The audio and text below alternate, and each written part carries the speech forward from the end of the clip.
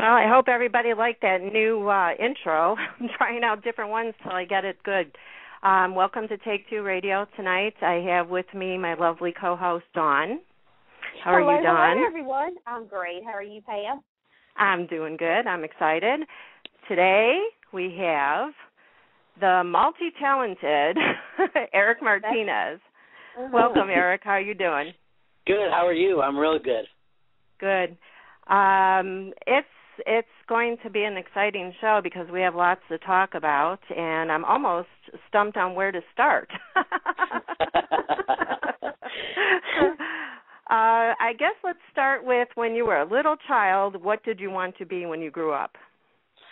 You know, I mean, oddly enough, or actually ironically enough, I've always wanted to be in the entertainment business. I mean, even when I was little, I would dance around my living room. To be honest, I wanted to be just like Michael Jackson. Really? I wanted to dance, and I wanted to be on stage, and you know, I've always kind of wanted to be in the spotlight, you know. So even to my own family's dismay, sometimes I would take over the room every chance I got. Didn't matter if it was you know, as sad as it is to say, I even performed at my grandfather's funeral. Oh my gosh! Yeah, oh, wow. everybody was in tears, and I broke out in a Michael Jackson moonwalk and the robot, and I just always wanted to take over. So that's ever since I was little. That's actually cute. I mean, you probably helped a lot of people that day with your little dance moves there. Yeah. Did you do anything in school?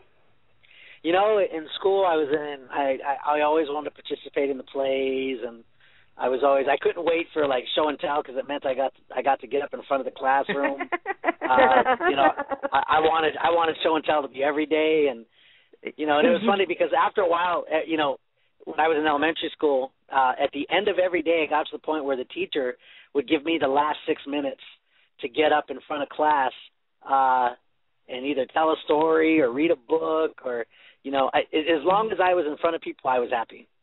Wow. Well, I give you kudos for that because even though I'm okay on the phone, I'm good on the phone, but to get up in front of a class to do something, oh my God, I would stress out so much. If I had to read a paper, I would put my face behind the paper and read it. I would be so embarrassed and so stressed. So I give you a lot of credit for being able to do that. I guess you have to be born with it sometimes. Well, I mean, I think what it is I just, you know, I've never been afraid to kind of put myself out there. So, and I think that's did me well, you know, especially in the future when things started getting a little bit, you know, more serious and a little bit tougher sometimes because, you know, this is a business that can break you pretty quick if you're not thick-skinned, you know. Exactly. Exactly. And I think maybe that's what helps, too, with you having so many projects to work on in different areas that you're going to keep busy whether you get a yes or a no for something that you went for. Right. Exactly. Somebody's always going to say yes to you in some field. Right. You know, and with the stuff that I do, I mean, I just really feel like this is a business where, you know, you have to be multifaceted. If you concentrated just on one, like, you know, as much as I love, I mean, my first love is acting, and that's what I'm truly passionate about. But if I had to wait around, you know, in between films or sometimes in between even auditions, you know, I would literally have nothing to do sometimes for months.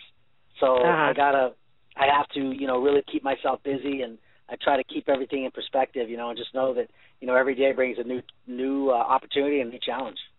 Exactly. And as they always say, when one door closes, another one opens, and that's so true. Mm-hmm. You just have to look for it. You can't, you know, close your eyes. Right, exactly. So, your first TV show, was that Lockdown? Was that the first thing you did?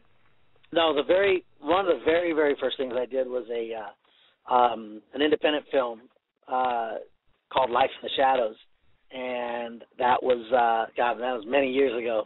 And yeah, you're not that old. It seems like it though, you know, especially in this business, you know. But I got you know, I did that, and then I started doing some local commercials, and I did a few commercials.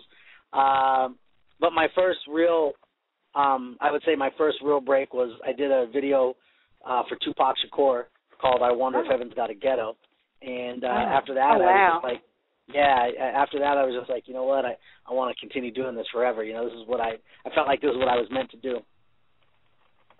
And and you being on that video with him, what kind of impact did that have on you when Tupac passed away?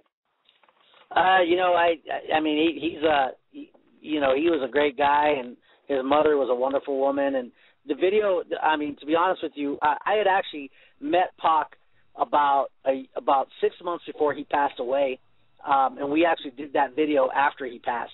So being with his mom on the set of that video was pretty amazing, and we all got to sit around and kind of tell stories. And I met Pac in Vegas, and it was a good time. We got to hang out with him for the evening, and he was just as much as everybody thought he was a thug gangster, he was a very, very, very intelligent dude. He was very kind-hearted. He really was a good person to be around. It's kind of a shame that he was made a product of his character, Right. Yeah. Right. And I wonder oftentimes too if people like Pac, if they get misstereotyped, if you will, and I know they have a persona they put forth as far as their branding and image, but I think at the end of the day they're just like anybody else. They go home, kick their feet up, and they're pretty cool people to know. It's kind of what society labels them as sometimes, I believe. So, well, that's a great memory for you to be able to have had that opportunity. Yeah. That's one thing it's one of those times where, it's one of those things where I often look back and I think to myself, like, wow, man, what a great thing to have met somebody who's been so influential, even in today's music. You mentioned Tupac's name. I mean, there's colleges around this country that have classes on his lyrics, and I mean, just knowing that I had, an opportunity to meet someone like that is amazing. Right. Yeah, no doubt about it. Well, I was curious. You have done both television and movies, and what do you find? It's obvious you love it, entertaining, but which do you like better, doing movies or doing TV? I like doing movies. I mean, I love doing TV. TV it's kind of the fast turnaround, but movies is kind of my thing. I love doing movies. There's a lot more leverage that you have in the film business as opposed to the TV business.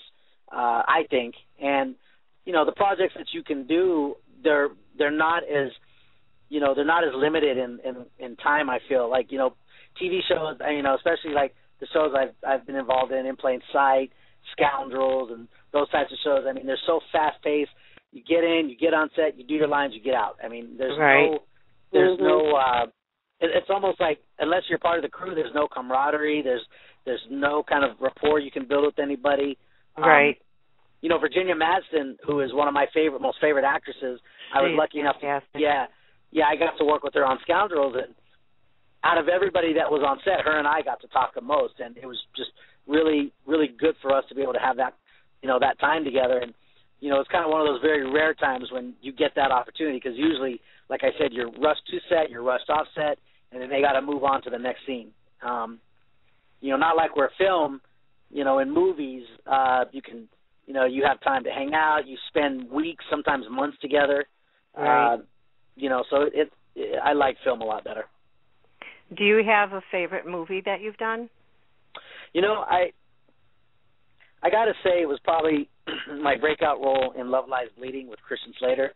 Mm-hmm. Christian, he's also, I feel like he's one of the most underrated actors out there. He's, in my opinion, he's like our century's Jack Nicholson. I'll have to agree with that. Yeah, mm-hmm. he's a very in-depth actor. He's a joy to work with. He's a great person, and I had a blast working with him.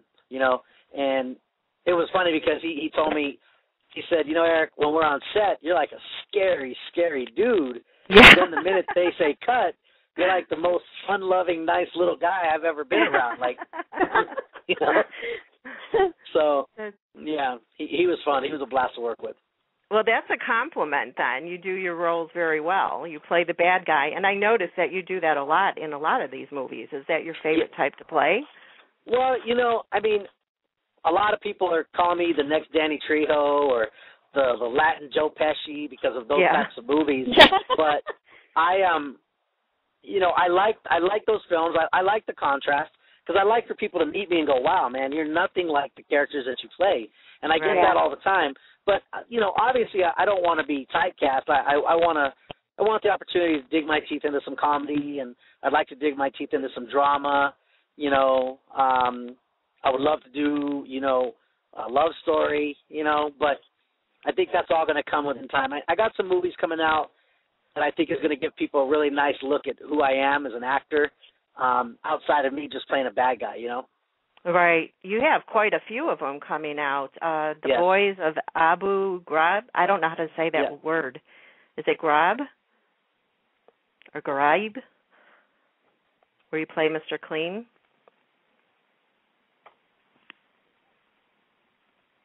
Uh-oh, we lost Eric. Yeah, we lost him.